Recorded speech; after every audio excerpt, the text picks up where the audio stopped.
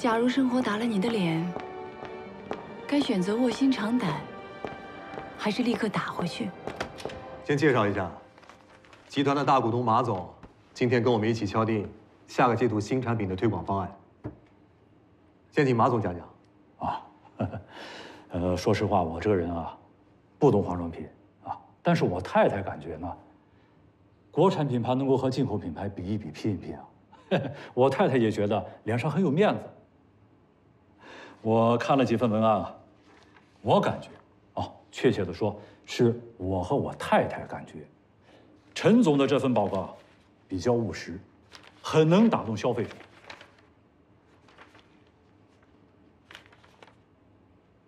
那我再给大家详细介绍一下。好。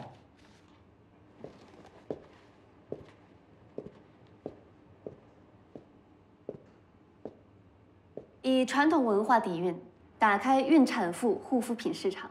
以上就是我的文案。我赞成这份报告的观点。我们中华传统的母亲形象是温柔的、善良的、温暖的。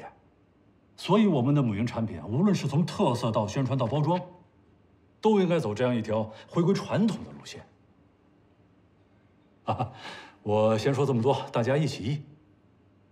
这是代表我个人的观点。谢谢马总。我也觉得陈总的这个文案很现实、很走心、接地气，我同意。马总。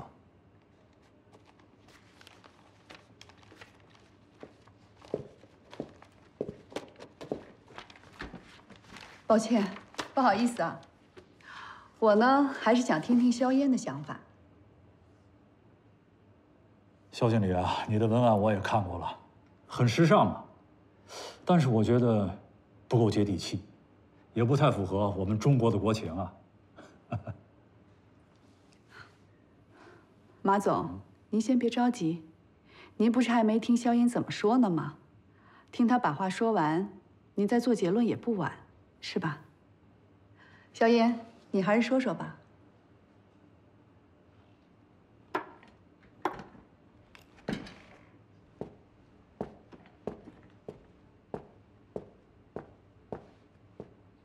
我手中2款口红的色彩，一个柔和，一个艳丽。我想请问马总，您认为一个妈妈会选择哪一款？这是在街头一位抱着孩子的年轻妈妈，她选择的是艳丽款。这是一位陪着自己女儿逛街的中年母亲，她选择依然是艳丽款。我们团队做了大量的调研，得到的反馈和我们以往的印象完全相反。我们以为女性当她成为妈妈的角色，会更趋向于平和和保守，而事实恰恰相反。当下的中国女性，不管她的人生在任何一个阶段，她向往时尚和美的心是不会变的。我们的产品要征服当代妈妈，就要击中她们的心。我认为现代意识和时尚感是第一位。当然，所谓的现代意识和时尚感，也是要建立在中国传统文化底蕴的基础上，这样我们跟国外的同类型产品竞争的时候，才能有我们自己的生存空间。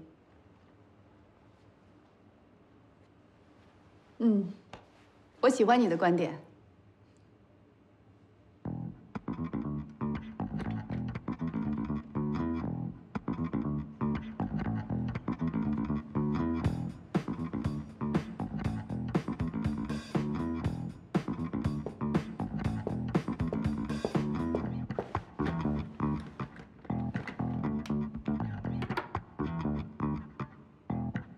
假如生活打了你的脸，打回去。